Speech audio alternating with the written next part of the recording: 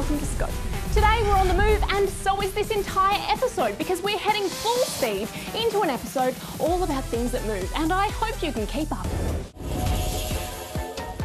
We all know recycling is important. It helps to reduce landfill and allows us to reuse materials again and again. And now we've developed an automatic sorting machine to make one aspect of this task even easier.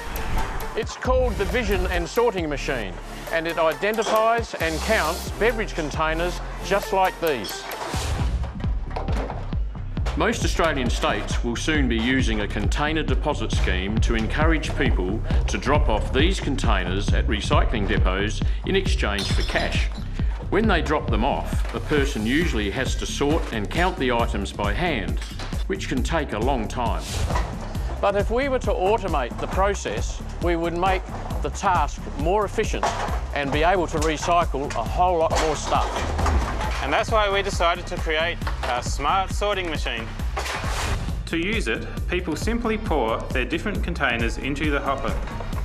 The machine then uses high-tech vision technology to analyse and count up to 350 containers a minute. It uses conveyors and spinning discs, which are powered by electric motors, to separate the materials into categories like cans, glasses and plastics. It then uses compressed air to push the containers off the conveyor belt and into separate cages. While this is happening, the count is shown in real time on the TV screen. Once all the containers have been counted, the machine produces a receipt which the person can use to redeem their cash from the cash terminal. The recycled content is also separated and ready to be collected and made into new products. Our system is able to do all of this thanks to a machine learning algorithm. Just like people need to be trained to do tasks, our algorithm had to be trained to recognise the different types of materials.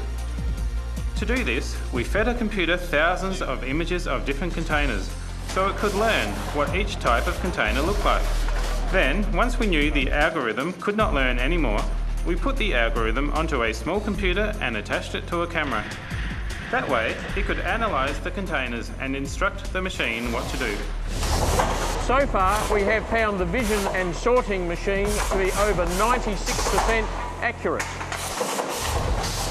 It can identify different shapes and colours and accurately categorise the containers by material type, even when they aren't in their original condition.